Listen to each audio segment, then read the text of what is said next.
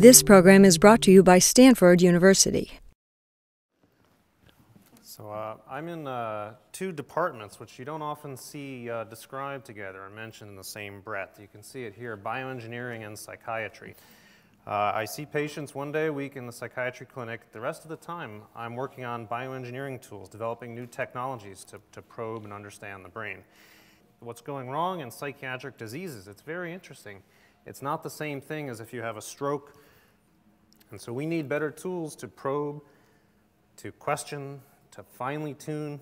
And this is an engineering challenge. The brain is wonderfully and unfortunately a very complicated place. One challenge that we're facing is the existing paradigm is maybe not exactly what we want. The chemical imbalance paradigm, the idea that, well, if you're depressed, maybe you don't have enough serotonin, as if the brain were a soup of neurotransmitters. One approach that is starting to become used is going beyond chemicals. The brain is electrical. Can we speak the electrical language of the brain? And so these approaches are being called interventional psychiatry, and they have their problems, but they're also promising. Deep brain stimulation is one of them. You might have heard about this. This is where you can take a patient who has Parkinson's disease or also depression, major depression, and you can put an electrode in one brain region, and you can drive it, and you can get these amazing results. You can get sudden calmness or lightness, disappearance of the void, this classic depression symptom, heightened awareness, increased interest, connectedness. So this is really remarkable. This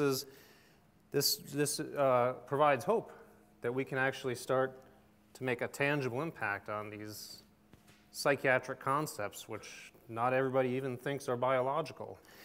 There are problems with this, though. When you're just putting an electrode in the brain, this doesn't work for everybody, and often you have side effects, and I'll explain why that is the case.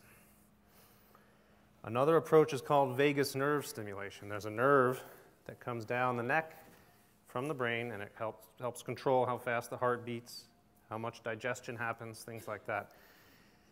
But it's kind of a superhighway to the brain because there are also signals going back to the brain. And so you can put a little electrode around the nerve in the neck, and this is used for epilepsy, and we're starting to use it for depression as well. Well, this sounds good, right? It's not as invasive as deep brain stimulation, but it's got some major problems, and I've administered this to a few patients, and some of them have gotten better. But look at the side effects people have. These numbers, 68% of people have voice alteration. Their voice starts to sound a little strangulated. They cough, they can't breathe, they can't swallow that well. And this is because the electrode, it's the same problem you have with deep brain stimulation. The electrode doesn't know which cell type it should be controlling. It just controls everything that's within its reach.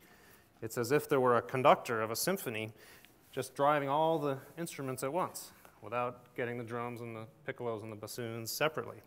And so that's why you have side effects. You've got the nerves there that are controlling swallowing and breathing, and they're being affected by the electrode. So electrodes are fast but dumb. And this is the core problem. And so the psychiatry is a hard problem because of the nature of the brain. This is another illustration of that. Deep within the brain, there's a structure called the hypothalamus, which is very small, it's very deep, but it's very complicated. It has neurons there, brain cells that do all kinds of different things. Look at all these different things hypothalamic neurons do. But they're all intermixed and intertwined, and what's shown here happens to be the red and green neurons. They happen to be ones that control thirst and social bonding, two very different things, but they're all intermixed. So you can imagine if you put an electrode in there, it'd be like being a teenager again, right? So we don't want that. What we need is a way to go and just drive the cells we want and be the conductor and speak the language of the brain, but also have specificity. And so this is what we'd like. We'd like to get the right cells. We'd like to be able to conduct. We'd like to turn on or turn off as needed. Sometimes in some diseases the cells are too active. Sometimes they're not active enough. We'd like to get deep in the brain, like to the hypothalamus. A lot of things that go wrong in psychiatric disease are deep. We want to have good measures of how we're doing, behavioral measures. We want to get readouts from the circuits. And we'd like all these to work in mammals like us. And this is a particular problem. The mammalian brain is the most complicated, but also the most powerful computer that's out there. And this is where we want it to work. So electrical stimulation, you put in an electrode, you'll get, let's say you want to get this top fiber coming from one cell, but you don't want to get this bottom one. The electrode can't discriminate it. The approach we've taken is to use light to bathe the whole area in light, but to make just the cell types we want sensitive to light. In an unlikely twist, the way we do this comes from microbial organisms that live in small niches, ponds, lakes, unusual places you wouldn't expect allies to come for psychiatry and neurology. One of them is a single-celled algae called Chlamydomonas from freshwater ponds. It's basically pond scum. This is a very ancient form of life. It's an archaebacterium that lives in very harsh environments, very high salt Egyptian salt lakes that achieve extremely concentrated levels of sodium chloride. Very harsh environment, very hard to live there. But both of these organisms have developed light-activated tools that we have then used. And I'll explain how those work. All brain cells are coated by a membrane that has proteins in them, and these proteins govern the flow of ions. So what's shown here in these blue circles, this is the membrane, this is the surface of the cell. And we can put in light-sensitive proteins, like this one shown here on the left, that's sensitive to blue light. If you expose it to blue light, it's like a channel. It opens, and positive ions rush into the cell. Now, the pond scum uses this for its own purposes. It doesn't care about psychiatry. But this, fortuitously, happens to be neural code for on. When positive ions rush into a cell, that means on in the brain.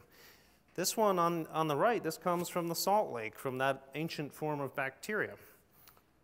And this happens to respond to yellow light, and it lets in negative ions. It lets in chloride ions.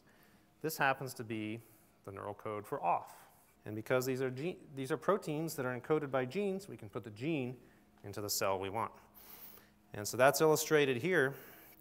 This is what the Chlamydomonas looks like. And so it normally uses this light sensor. When light's coming from the side, it's got a little eye spot that it uses to detect the oscillating light signal, and it turns toward the light so it can photosynthesize. It's basically a plant. But we took this gene and we put it into neurons in the lab. And here you can see they're glowing yellow because we put in this gene coupled to a yellow fluorescent protein. And what are these funny sawtooth-shaped things here? This is the language of the brain. This is the currency of information flow. Each one of these sawtooth deflections is called an action potential, sometimes called a spike. And you can see we're driving them with blue light pulses, as shown by those little blue dashes. So just using blue light, we're speaking the language of the brain. Now, the yellow light inhibition works in a similar way.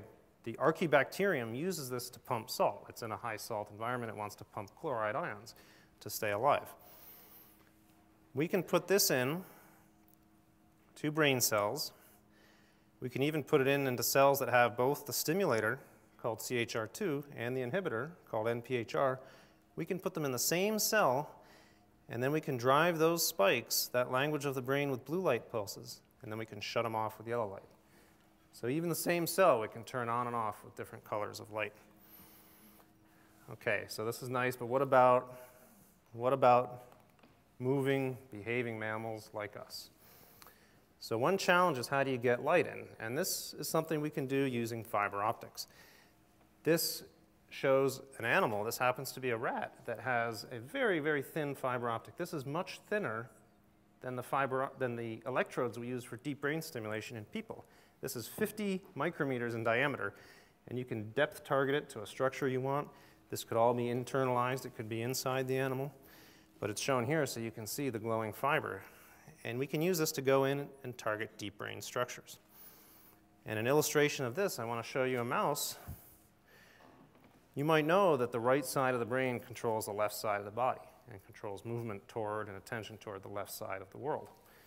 So we put in this optical fiber and we drove right motor cortex, right part of the brain that controls complex movements, thinking maybe we could get an animal to want to turn to the left. And this movie is shown here. You can't even see the fiber optic, but when the light stimulation goes on, you'll see a little blue light reflectance from the head of the animal, so you'll know when the light goes on.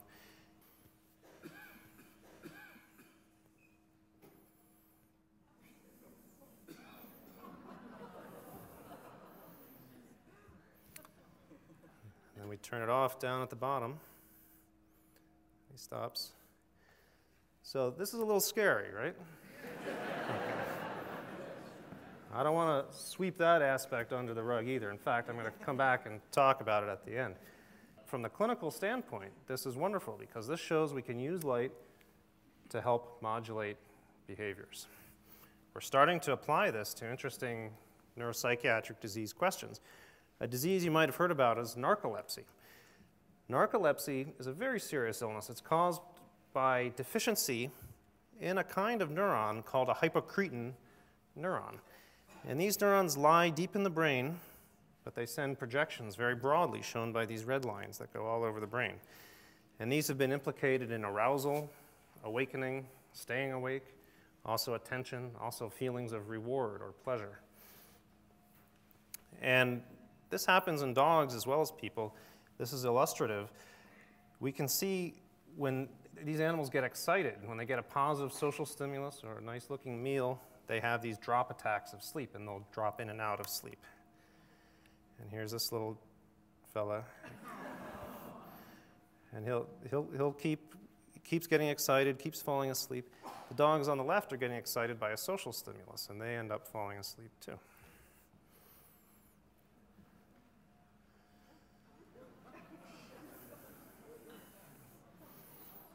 This shows you what a striking effect a small population of cells deep in the brain can have. But I can say it also does have big clinical implications. Now, there are medications that treat narcolepsy, and Provigil or modafinil you might have heard about. This helps a little bit with narcolepsy.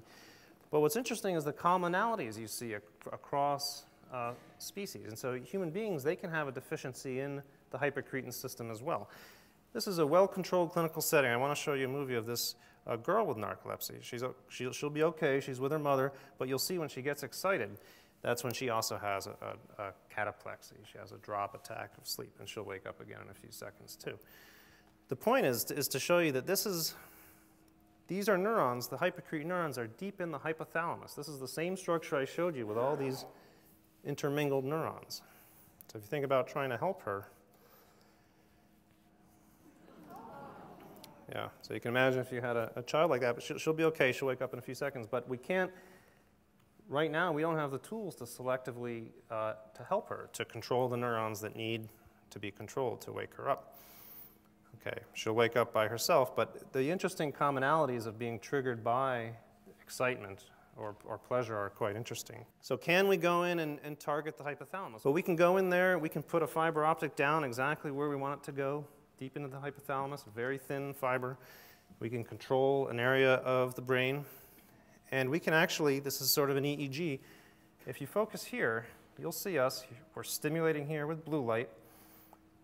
And here's an EEG, and you can see it start to change right about here. It gets a little lower in amplitude. This is a muscle graph showing the animal starting to move. So this is a wake event where the EEG changes, the animal starts to move, and we were able to trigger that with a blue light pulse. So this actually now is a handle on a specific population of cells in the brain that we can control, and we can modulate a complex behavioral state transition like awakening. We're starting to apply this question, these tools, to other questions like depression. This is the Okavango Delta in Africa. This is a river that just flows out into a plain. It doesn't flow into a lake or into the ocean.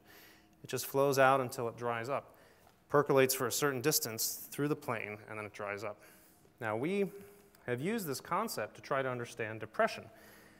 We think that due to some cells not working right, activity doesn't flow far enough through the brain. It actually dies out like a river running into the desert and drying up too soon.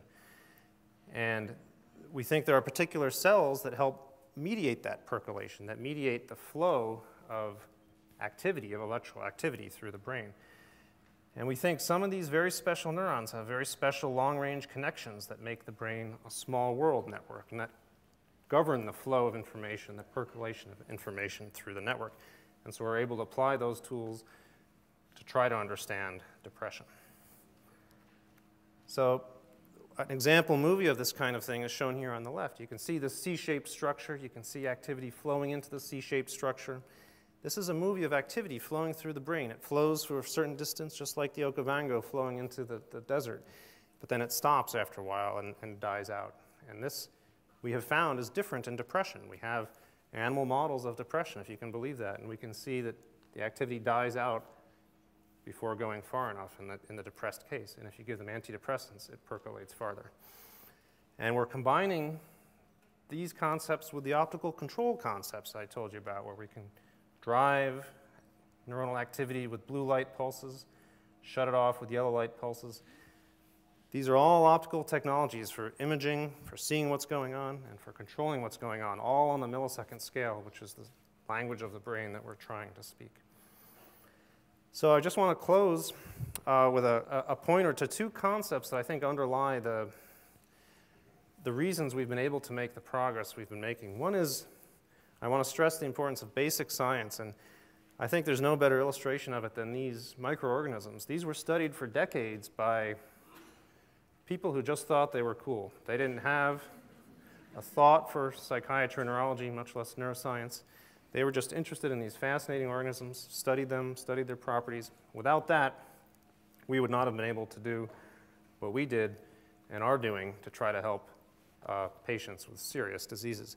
So if you ever need a case study for basic science, if you're talking to a friend, talking to a politician, this is something that I think people need to know. Also, of course, ecological protection is very important. Some of these come from niches that are fragile or rare, particularly these unusual salt lakes in Egypt where the Archaebacterium comes from. This points to the need to preserve ecological diversity as well. So this is our mission, to try to bring bioengineering tools to psychiatry. But as I mentioned, there are important implications to this, and we have to step carefully. We have to step judiciously. What will we be able to control? We could make a mouse really want to turn left. That's not so harmful in itself. There are, the hypothalamus controls all our drives. It controls all our needs, okay? And so this becomes a very complicated thing once you have the power to control that. And so with each step in new technology comes new responsibility. We're doing it to try to treat patients.